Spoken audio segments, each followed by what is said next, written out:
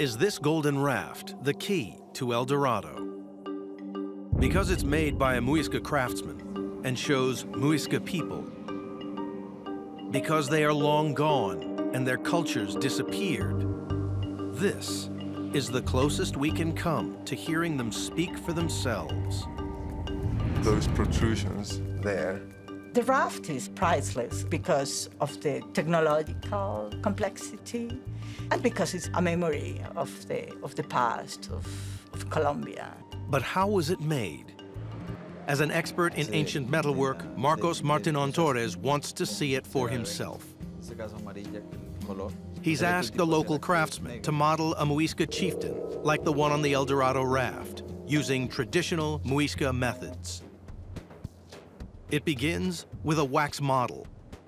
Today, wax can be bought, but the Muisca must have harvested theirs from hives. So here we have the ancient and the modern counterpart, but they are exactly the same material. It's beeswax. Things haven't changed that much. The wax is easy to shape. It's like cutting into cheese. But it's at this stage that the real work is done. And you work in individual parts like legs, torso, so that you can pay more attention to every single detail in it. The idea is that every part of the figure, even the pieces which appear to be separate, will be made in one single pouring of molten gold. Now we can really picture what it's going to look like. The gold will flow through channels made by these wax feeders. And if one of them doesn't work, we have no raft. The next challenge is to cover the sculpture in clay, filling every gap without breaking the wax. And then comes the truly ingenious part. Wax melts, so when it's heated, the model turns to liquid and flows out, leaving behind what they hope is a perfect model of the cacique, or chieftain.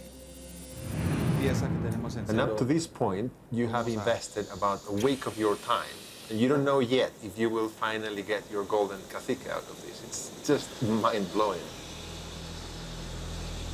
When the mold is dry, it's ready for the gold.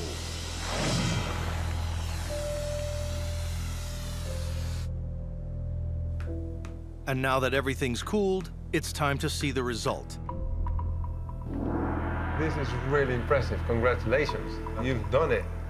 And every single tendon is dangling. It's just unbelievable.